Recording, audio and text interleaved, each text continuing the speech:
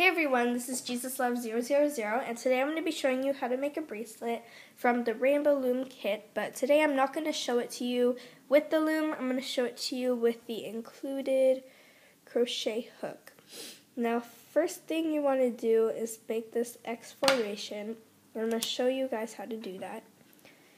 You want to connect it on either side, take it around another, make sure not to twist it, and then connect it on the starting side. I'll show you one more time just in case you didn't get that. Connect it, go around, and then connect it back at the top.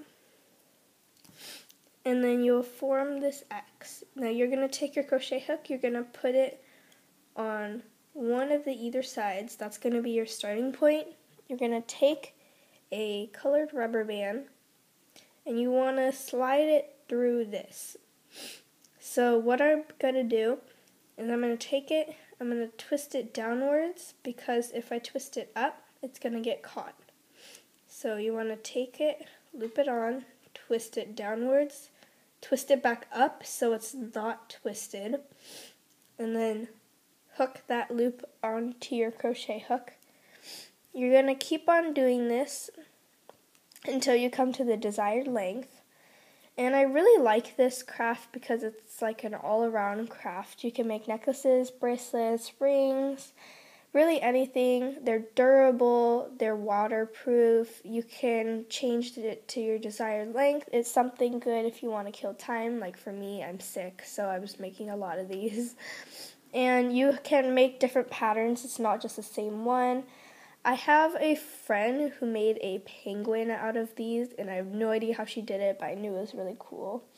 So you want to keep on adding on these loops, chains, rubber bands, and you're going to keep on going until your desired length. Now, obviously, this is not enough to make a bracelet, but I'm going to show you guys how to end it off. So I'm going to put that aside. Get the included connectors. I'm going to grab one out.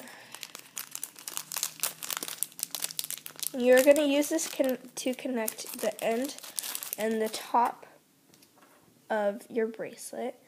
So carefully slide the rubber band off the hook. And take the connector and hook both loops of the rubber band so that it fits nicely on the connector. Now you're going to take it, bring it back to the front, and connect it on the opposite side which you started. And once it's connected, you can slide it off, and you have your creation. So this is probably going to be a ring. I like it also because it's stretchable. Like with the bracelet, its circumference was only about that big, yet it fits around my arm. So it like stretches.